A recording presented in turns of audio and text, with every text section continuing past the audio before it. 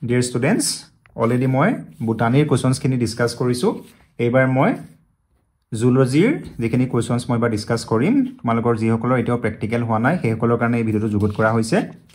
Gotike botany nisinake dia amar zoology karano full marks 15 aru amar time hobo 1.5 hours 1.5 ঘন্টা আমা সময় দিয়া hobo. গতিকে বুটানি নিচিনাকে ইয়াটো আমাক প্ৰথমে ইনষ্ট্ৰাকচন টু এক্সামিনাৰ্স দিয়া আছে প্ৰথমতে ইন্টাৰনেল আৰু এক্সটাৰ্নেল যিজন এক্সামিনাৰ থাকিব কলেজখনৰ পৰা আৰু কলেজৰ বাহিৰৰ পৰা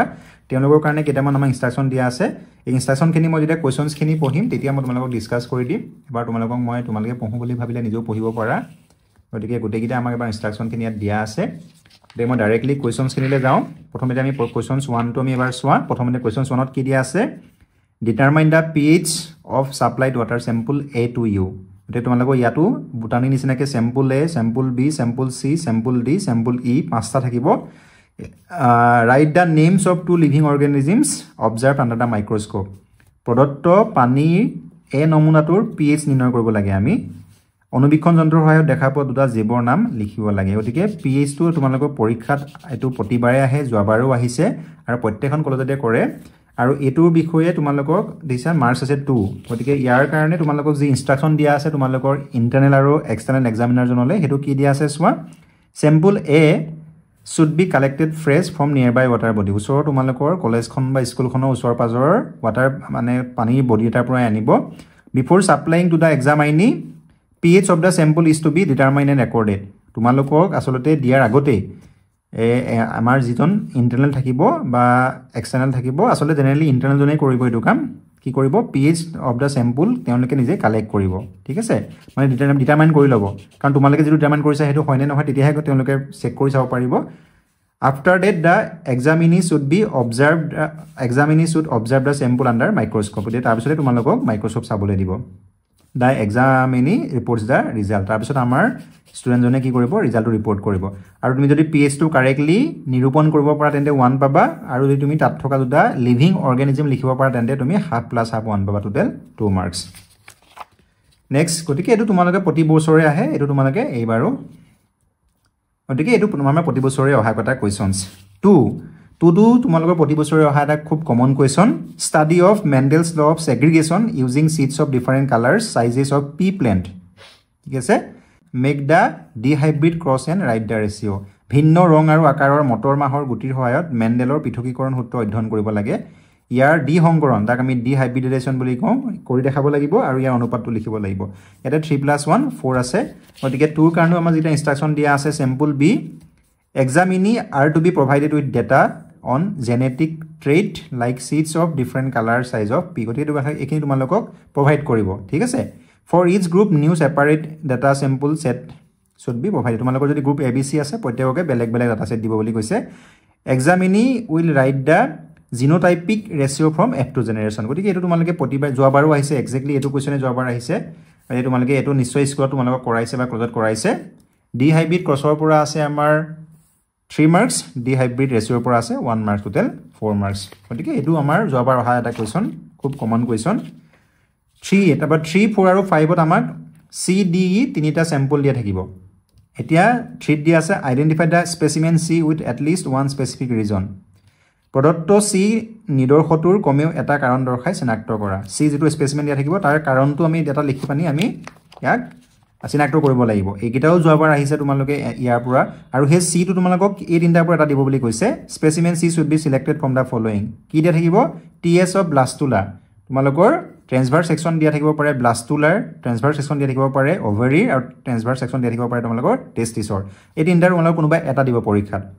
ঠিক আছে তোমালোকৰ কলেজত যেটো তোমালোকৰ আছে হেতু তোমালোকৰ ইয়াৰ পৰা এটা দিব আৰু ইয়াটো তোমালোকৰ এলটমেন্ট অফ মাৰ্কস দিয়া আছে তোমালোকে যদি আইডেন্টিফাই কৰিব পাৰা কাৰেক্টলি টেস্টিছ বুলি ওভাৰি বুলি বা ব্লাস্টুলা বুলি দিয়া 1 মাৰ্ক পাবা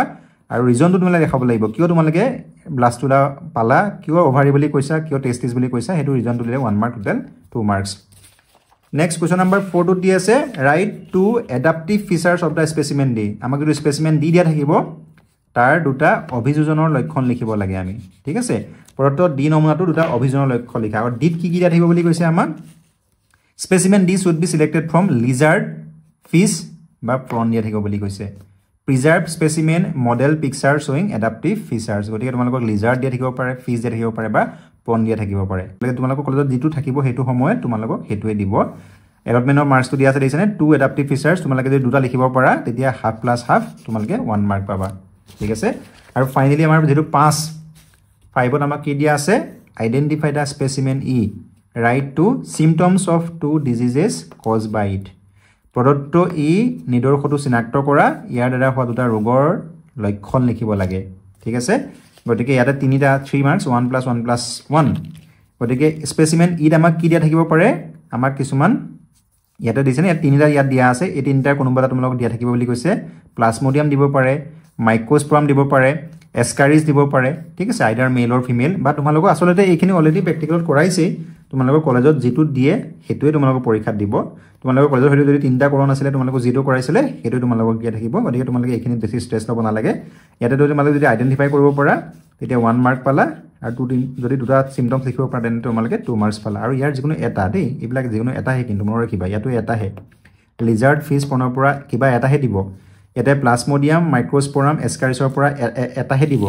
ইয়াতে আমাৰ ব্লাস্টুলা অভাৰি বা টেষ্টিছৰ পৰা এটাহে দিয়া থাকিব ঠিক আছে ফাইনেলি আমাৰ লাষ্ট যিটোৰ 6ত আছে প্ৰেক্টিকেল ৰেকৰ্ড বুক ব্যৱহাৰিক টুকা বহি লেবৰেটৰী নোটবুকখনৰ পৰা আমাৰ 3 মাৰ্কছ আছে গতিকে তোমালোকে ডেফিনেটলি মই আশা কৰিছো তোমালোকে 3 মাৰ্কছ পাবলৈ সক্ষম হ'বা সকলোৱে আৰু এই 3 মাৰ্কছটো কি বেছত দিব তোমালোকক ৰেগুলাৰিটি হয়নে নহয় এক্সটাৰ্নেল তোমালোকৰ ইনডেক্স পেজটো চাব সিগনেচাৰ আছে নে নাই নিটনেছ তোমালোকে and completion of সিলেবাছ two B consider গতিকে এই তিনিটা পইণ্ট কনচিডাৰ কৰি তোমালোকক 3 মাৰ্কছ দিব গতিকে টোটেল আমি গম পালোনে